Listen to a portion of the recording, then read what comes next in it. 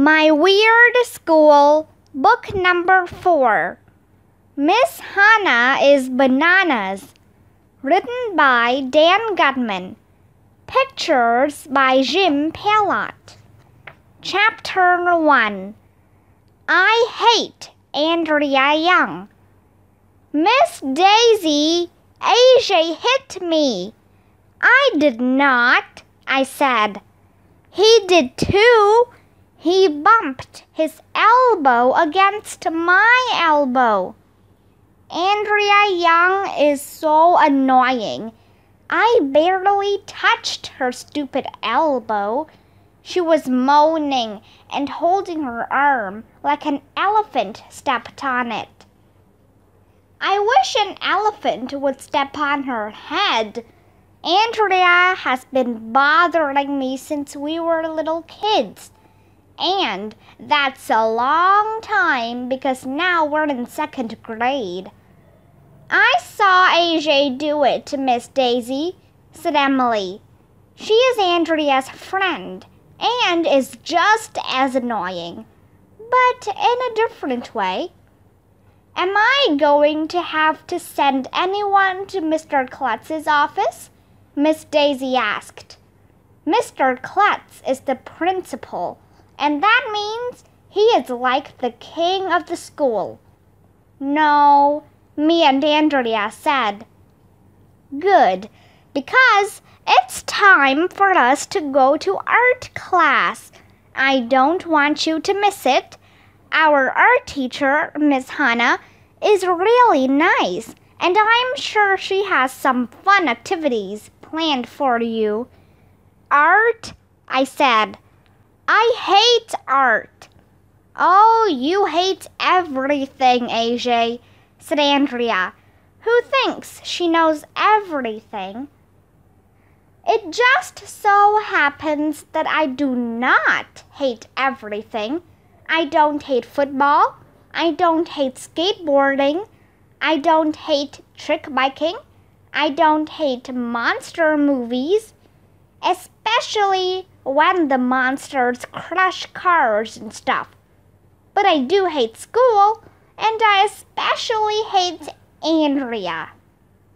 I love art, Andrea announced, like anybody really cared. She took out a big art box she had brought from home. It had crayons and colored pencils and other stuff in it. When I grow up, I want to be an artist. My mom thinks I'm really creative. I like to create things. She should create an empty space where she is right now, I whispered to my friend Ryan, who sits in the row next to me. Ha ha ha ha, Ryan laughed, but Miss Daisy made a mean face at him, and he shut up. Let's go, 2nd graders, she said. Single file to the art room. Miss Hannah is waiting for us. Drawing pictures is for babies, if you ask me, and art is stupid. Chapter 2. Finger Painting with Miss Hannah. Emily was the door holder. My friend Michael, who never ties his shoes, was the line leader. The art room was all the way on the other side of the school. We had to walk about 1,100,000 miles to get there. Michael told Miss Daisy it was like walking across the Grand Canyon, so she let us take drinks from the water fountain outside the art room. That's where Miss Hannah was standing. She was the funniest looking lady I ever saw. She was wearing a dress that looked like it was made from a bunch of different colored washcloths that were sewed together. On her hands were these big mittens that my mom uses when she has to take hot dishes out of the oven. Miss Hannah looked weird. Good morning, 2nd graders, she said as we filed into the art room. Do you like my new dress? It's made from used pot holders that I bought on eBay. I stitched them together. Miss Hannah spun around so we could get the full effect of her new dress. It's beautiful, Andrea said. She is always complimenting, that's a big word, grown-ups on everything. Andrea was born old. Personally, I thought it was the stupidest looking dress in the history of the world. I went to sit with my friends, Michael and Ryan, but Miss Daisy stopped us.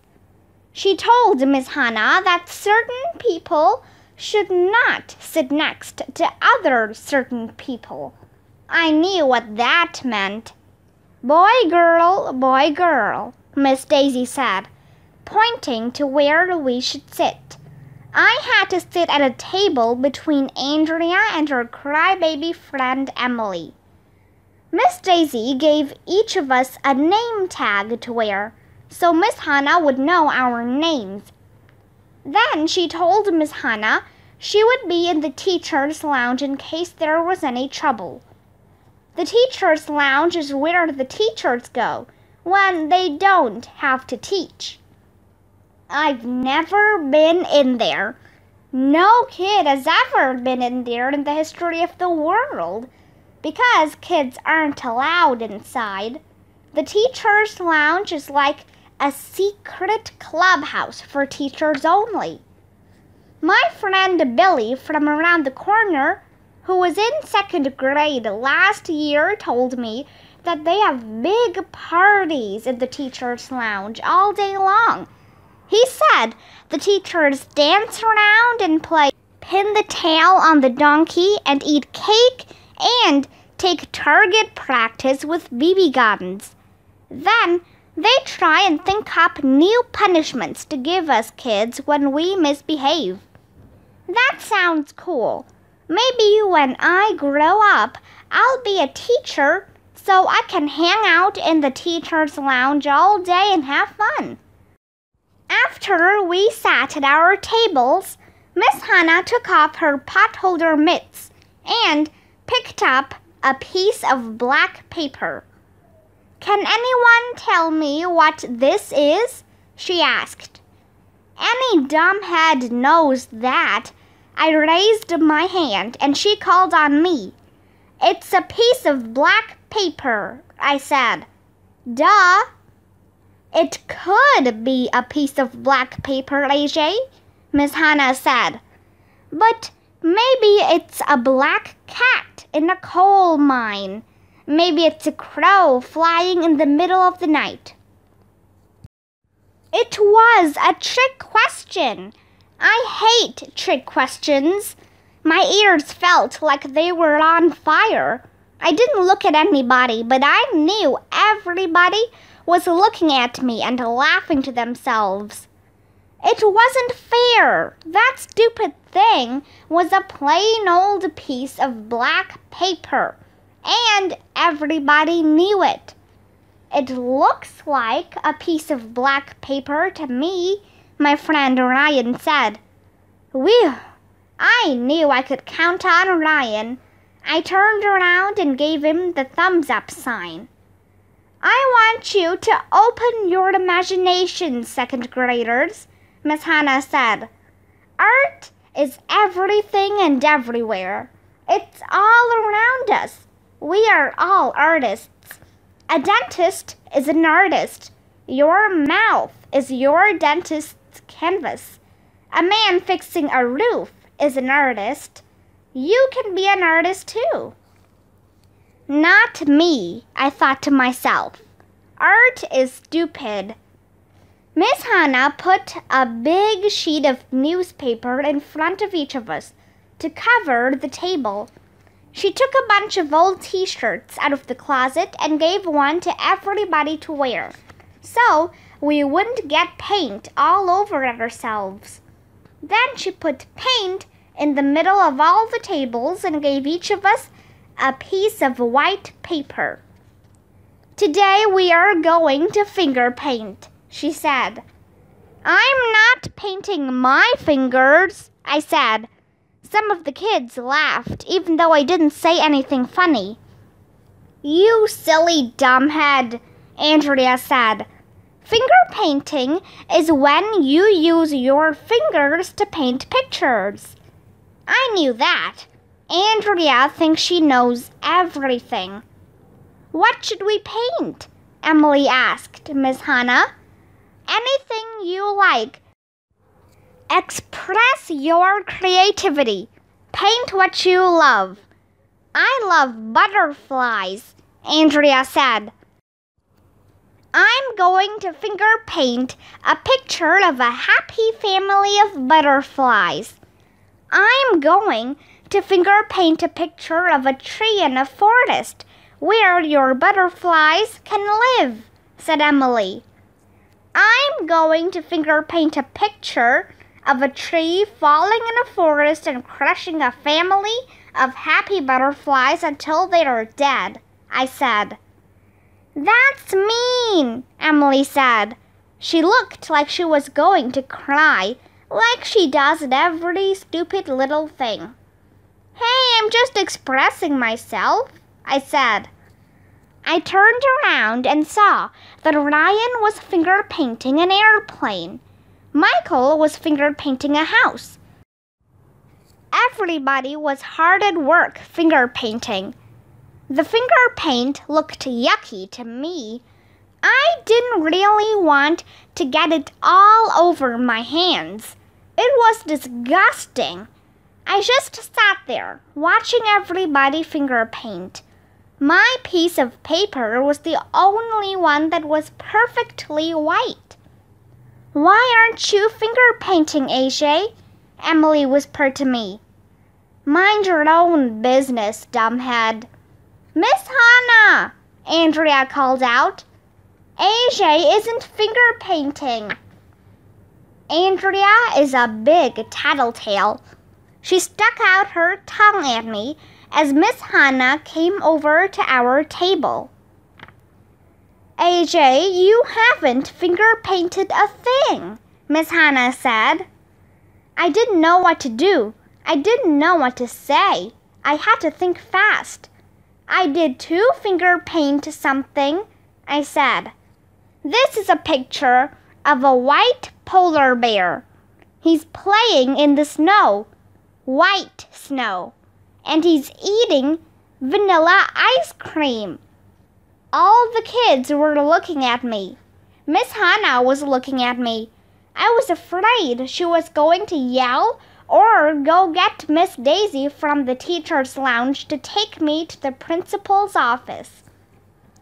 Very nice finger painting, AJ, Miss Hannah said with a big smile on her face. That's using your creativity. Ha ha ha. I stuck my tongue out at Andrea. She folded her arms across her front, all mad-like. It was great. It was not only great, it was the greatest moment in the history of the world. This was the next best thing to an elephant stepping on Andrea's head. Pretty soon, it was time to clean up. Miss Hannah taught us a song about cleaning up. The words were, clean up, everybody, everywhere. Clean up, everybody do their share. It was a pretty dumb song, and me and Michael and Ryan changed the words to clean up, even in your underwear. Anytime anybody says a word that rhymes with air, you should always change it to underwear. Everybody will laugh. Believe me, this works every time. Miss Hannah peeled the sheets of painty newspaper off our desks and stuck them on a ball that was sitting on the windowsill. The ball was about the size of a beach ball. What are you doing, Miss Hannah? Michael asked. I'm making a newspaper ball, she said. Why? We all asked. Old newspapers with paint all over them can be art. This is my art. Like I said, art is everywhere. And this way, nothing goes to waste. I don't like waste. If you look around, you'll see that I don't even have a garbage can in here. We looked around. It was true. There was no garbage can in the art room. Miss Hannah didn't need a garbage can because she never threw anything away. That reminds me, Miss Hannah said. For our next class, I would like you all to bring in things from home that your parents weren't planning to throw away. What for? So we can make them into art. I was still looking around for the garbage can. She had to have a garbage can somewhere. Everybody needs a garbage can. It's a shame when people throw things away, Miss Hannah said. Everything in the world is beautiful. Everything can be used to make some kind of art. Well, I just blew my nose, I said, holding out a tissue. Does that make my boogers artistic? Everybody laughed, even though I didn't say anything funny. Miss Hannah took my tissue and stuck it to her big newspaper ball. It was disgusting. Chapter 3. Weird People. In the lunchroom, I got to sit next to Ryan and Michael. I gave my apple to Ryan, and he gave me his yogurt with sprinkles in it. Miss Hannah is weird, I said. Artists are always weird, Ryan said. My mom has a friend who's an artist, and she's really weird. My mom says that's because artists are creative. Your mom is weird, Michael said. Lots of people are weird, I told them. That doesn't make them creative. Some people are just weird and they're not creative at all. And some people are creative and they're not at all weird. You're weird, AJ, Ryan said. Anybody who wears a dress made of pot holders is weird, Michael said. Our teachers are supposed to dress funny, I said. If my dad dressed like that, he'd be fired, Ryan said. Your dad is a businessman, Michael told Ryan. He has to wear a tie around his neck every day. It doesn't do anything. It's just a piece of cloth that hangs around his neck. If you ask me, that's pretty weird. Yeah, I said. Which is weirder, wearing a dress made out of pot holders or wearing a piece of cloth around her neck for no reason at all? They're both weird, Ryan said. All grown-ups are weird, especially our teachers, said Michael. Miss Hannah is weird, even for an art teacher, I said. I noticed that Andrea and Emily at the next table were listening to us. I knew they were listening because they kept shaking their heads and rolling their eyes and snickering at us. Maybe Miss Hannah isn't really an art teacher at all, I said, just loud enough so the girls would hear it. Did you ever think about that? Maybe she's just pretending to be an art teacher. Yeah, Michael said. Maybe Miss Hannah is a thief, and she is trying to steal all our garbage and take over the world. Stuff like that happens in comic books all the time. Maybe our real art teacher was kidnapped, and she's tied up to a chair in the teacher's lounge, Ryan said. And the teachers are shooting BB guns at her, I added. We've got to save her, Emily suddenly said. There were tears running down her cheeks. Then she got up and went running out of the room. Me and Ryan and Michael laughed our heads off. That Emily is such a crybaby. You boys are weird, Andrea said. Chapter 4. What a mess! The next time we had art class, the newspaper ball that Miss Hannah had been making was huge. It was about as high as a desk. Everybody wanted to touch it. Everyone except for me, that is. I remembered that somewhere inside that ball was my booger. The art room was filled with all kinds of junk kids brought in from home. There were old musical instruments, broken toys, soda cans, plastic wrap, and all kinds of garbage. You should have seen it. Some kid brought in a tennis racket with no strings. What a mess, Emily said. If my bedroom looked like this, my mom would go crazy, Michael said. You should throw half this stuff in the garbage, Miss Hannah. Oh dear, no, she said. I don't like to throw things away. In fact, at home, the garbage men bring me garbage so I can use it in my art. When I have a day off, I go to junkyards looking for treasures. Miss Hannah is bananas. She had some sticky glue that sticks to everything. She told us to make a sculpture out of the junk kids brought in from home. Express yourself, Miss Hannah said. Show your creativity. Remember, art is everywhere. Art is light. Art is air. Even things that are invisible can be art. Michael started making a robot out of toilet paper tubes. Emily made a doll out of buttons. I didn't know what to make. I think I'm just not very artistic. I didn't feel like gluing a bunch of junk together. Miss Hannah walked around, looking at everyone's sculptures and telling them how wonderful they were. I hoped Miss Hannah wouldn't come over to me.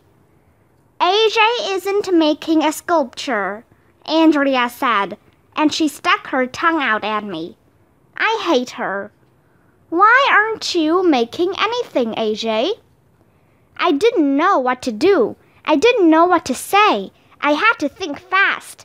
I did make a sculpture, I said. This is an invisible sculpture. I call it the invisible sculpture. Very clever, AJ, Miss Hannah said. That's using your creativity. I stuck out my tongue at Andrea. I have an announcement, second grade, Miss Hannah said after cleanup time. Mr. Klutz has agreed to sponsor a big art contest. There will be a prize for the winner in each grade. What's the prize? Ryan asked. A gift certificate for $100 to an art supply store. Everybody went, ooh, and wow. It didn't seem like a great prize to me. I don't like art. What would I do with a bunch of art supplies? Miss Hannah said we had to create our artwork at home and bring it in 2 weeks later if we wanted to be in the contest. You can make anything you like, Miss Hannah said, and use whatever materials you want. Freely express yourselves. Creativity is the most important thing. Can we just draw pictures? Michael asked. Of course, said Miss Hannah. I hope I win, I heard Andrea whisper to Emily. I'm going to make a sculpture with butterflies. I hate her. I wonder if there are poisonous butterflies that bite people. So who thinks they might enter the contest? Asked Miss Hannah.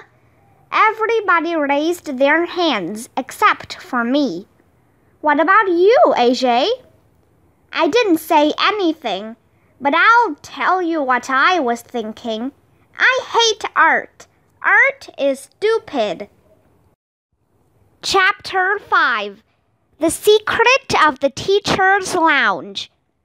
We were out in the playground during recess. Me and Ryan and Michael all agreed that Miss Hannah was weird. I mean, saving all that garbage is good for the environment and all, but it's kind of weird too. She doesn't have enough garbage of her own. She has to go get other people's garbage. She's not an art teacher, I said. She's a garbage collector. I still say our real art teacher was kidnapped, Ryan said. She's probably tied up to a chair in the teacher's lounge.